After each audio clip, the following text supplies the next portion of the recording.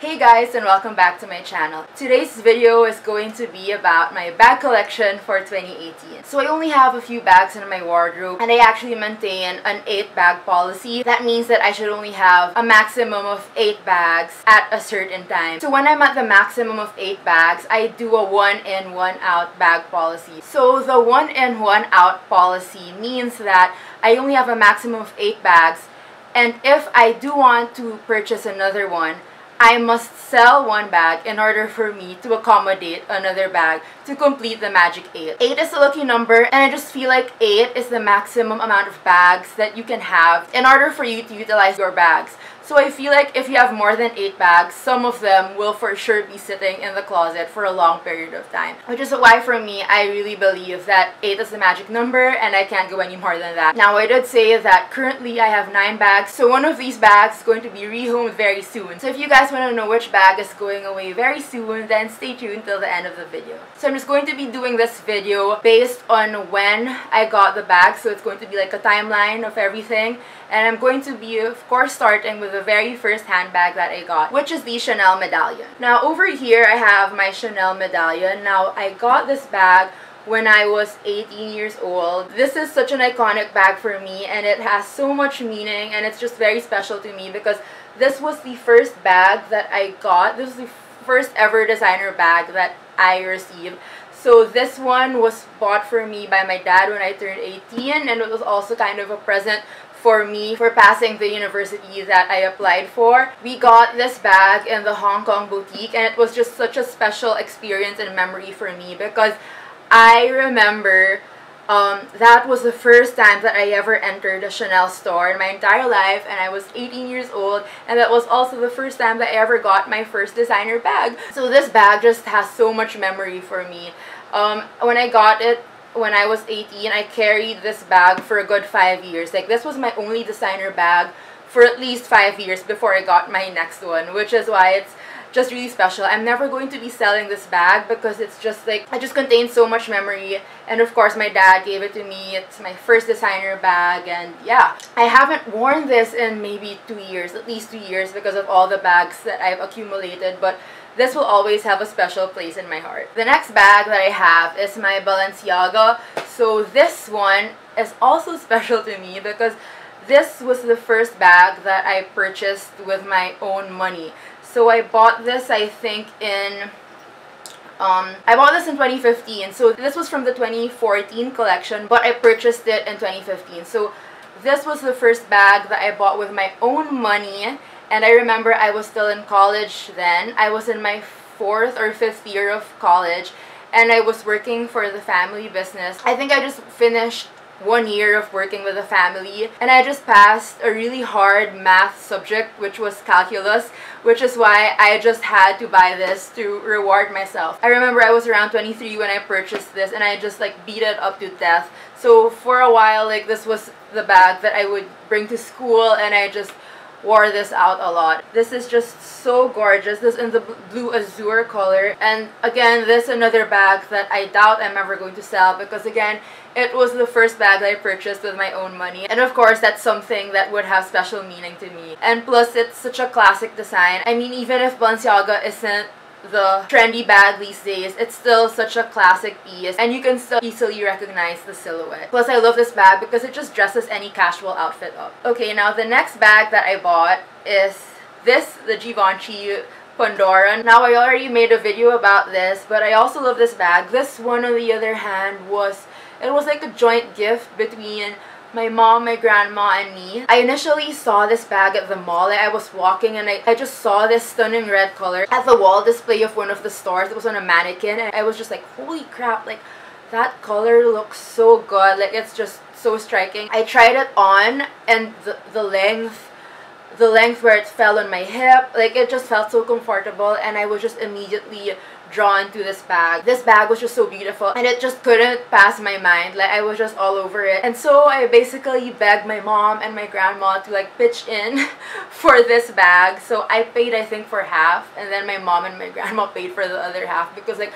I was just so obsessed with this bag. So I got this in 2015 and I did a review on this bag, so I'll just link down below the full review of this Givenchy Pandora. Also, I decorated my Pandora bag with this little Moana keychain. This was a Christmas gift from my friend Renan, so shout out to Renan if you're seeing this. I love Moana and this little keychain is just too cute, so I had to have it on this bag. Then following the Givenchy Pandora, I have my Louis Vuitton Speedy Bandouliere. So this is in the size 30 with the long strap over here. So right now it's just like in the shoulder strap configuration, but you can actually lengthen this for you to be able to make it crossbody or on the shoulder. So this bag, on the other hand, was a gift to me on the same year, 2015. This was from my dad. So this was his Christmas and birthday gift for me. So my birthday is really near Christmas, so usually my dad just gives me like one gift. He puts them all in one. So this was what I asked for that year. My dad actually said that this was the last designer bag that he was ever going to buy for me, and that was in 2015. So now I just know that he's gonna stop buying me any designer bags, so I don't even ask. Like, I just buy it with my own money. And yeah, but again, this is special to me because it was given by my dad. And this is how I decorated this bandolier. So I got this little charm keychain of a dog, which is supposed to be my little Pomeranian Walter. So my dog is a Pomeranian, and hopefully this charm looks like Walter. So I put this on this bag to remind me of my dog Walter. And over here I have this little fluffy pink pom-pom, and this was from my friend Jara. So she gave this to me in 2016. Yeah, 2016. So thanks Jara for that. So see, I love putting my friends' gifts on my bags. And overall, like, it just looks great together. Like this little Pomeranian charm with the pink pom-pom. I love the look that it gives. My next bag is the Chanel Classic Flap in the size medium. So I did an unboxing video of this in 2016 and I was just like head over heels. I was going crazy when I first got this bag. This bag was given to me by my grandma for graduating college, which is why this has a special meaning to it. This actually a vintage piece, as indicated by the little stamp here at the front, and I just love it to death. Like, Chanel quality is really impeccable, especially their vintage pieces, so I doubt I'm going to be ever selling this bag. Plus, since it's a vintage piece, it means that this was plated in 24 karat gold. So for me, this is such a collector's item, and I just love wearing this. Chanel is just really timeless and classic. This goes with all of my outfits, and it's just a gorgeous piece to have. Okay, my next bag is the extremely talked about, super trendy Gucci Marmont. Now, I've had a few videos with this bag on, and if you've seen one of them, you would know that this is the bag that I am going to be selling very soon. So again, I mentioned earlier in this video that I only have a maximum of 8 bags, and I currently have 9. So this bag is soon going to be rehomed. Now, I love this bag. It's a gorgeous piece. I've used it to death, but I just know that it's not something that I'm going to keep forever in my collection. Plus, it looks too much like a few of my other bags, so I decided that I would be letting this go. As much as I love this bag, and as much as I couldn't stop thinking about it when I first bought it, it's just really going to be rehomed soon. So this is a Gucci Marmont Matelassé flap bag in the black calfskin leather and in the size small. So this can be worn on the shoulder and crossbody, which is why I just find it such a convenient bag to use. So again, this might be one of my last videos with this bag. So goodbye Gucci Marmont, you have served me well. Okay, now this bag I didn't expect to ever get. So this is a bag that really wasn't in my radar, but I got this bag because of work. So here she is. This is a Prada bag. Now, I don't know what exactly this is called because I just bought it solely for work. Now, there's a story behind this bag, and the story is that during my first job, my boss was a very fashionable woman.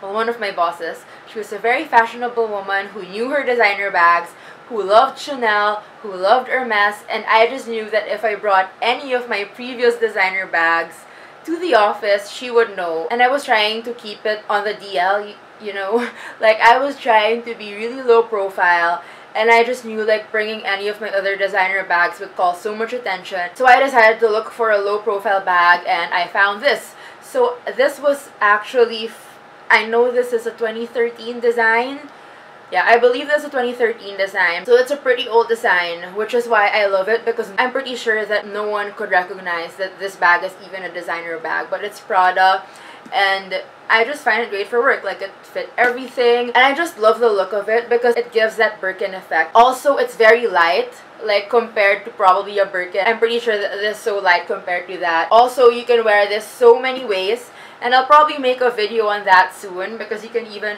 wear it on the shoulder, and you can open it over here to give it like that Birkin effect.